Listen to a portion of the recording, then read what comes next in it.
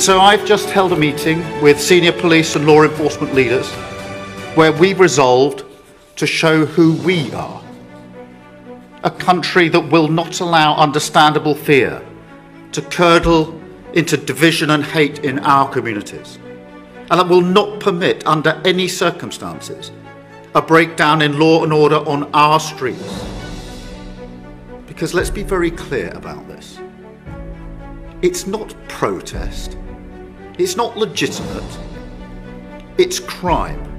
Crime is crime. And so to that end, I can announce today that following this meeting, we will establish a national capability across police forces to tackle violent disorder. These thugs are mobile. They move from community to community.